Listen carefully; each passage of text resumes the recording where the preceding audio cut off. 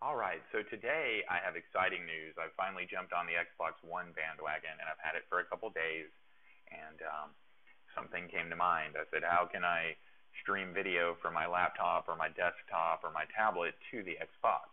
And I know historically that was done via media extenders and whatnot, and it could be a pain at times to have to type the code in and to sync all that stuff up and make it work through the firewall. Good news is that the process is a lot easier to stream videos to the Xbox One. So I would like to take a look at that with you. And today I'm kind of doing things a little different. I've introduced a webcam, and I'm using my camcorder as well as the screen capture software. So hopefully this is a success, and bear with me if there are some kinks in getting this done.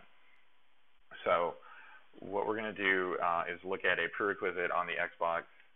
My Xbox was already set up this way. If you're having problems connecting yours, then you may double check this feature. So it's in settings and then preferences, and you want to go ahead and make sure that allow play to streaming is enabled.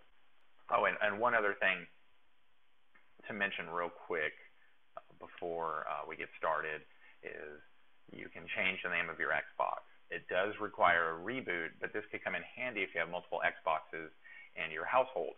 Then you won't go and accidentally stream to the wrong one. So I named mine Xbox Living Room, of course, because the Xbox is in the living room. The other thing to mention is I'm assuming that you have an Xbox set up on the network and that you've subscribed to the Xbox Live Gold account. So on Windows 8 or 8.1, you basically go to the settings and control panel and choose View Devices and Printers. Initially, my Xbox showed up white.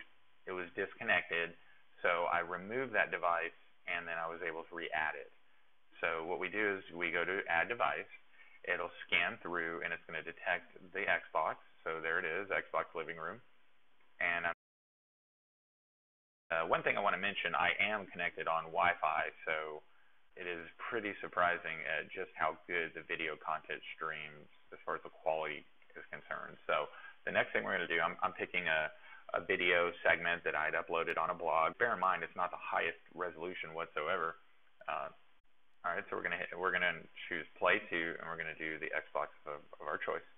And it seems to take a couple seconds to queue up, but I'm okay with that because the quality it's really spot on, as you'll see here.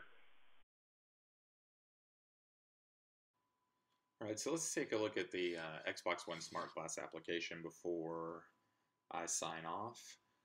One of the things I like about this application is the QWERTY keyboard.